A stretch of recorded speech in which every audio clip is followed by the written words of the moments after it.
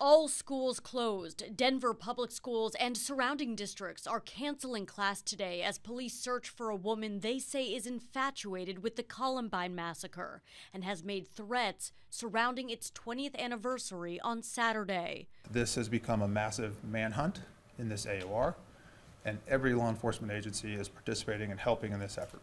Sol Pais, pictured here, traveled to Colorado from South Florida Monday night and, according to investigators, purchased a weapon and ammunition. The 18-year-old was last seen wearing a black t-shirt, camouflage pants, and black boots in the foothills of Jefferson County.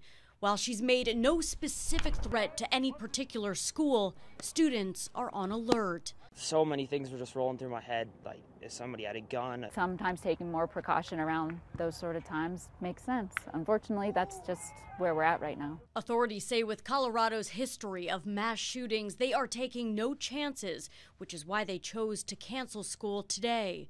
13 students and faculty were shot and killed at Columbine High School in 1999. In July of 2012, in Aurora, Colorado, a masked gunman shot and killed 12 people in a movie theater. Laura Podesta, CBS News.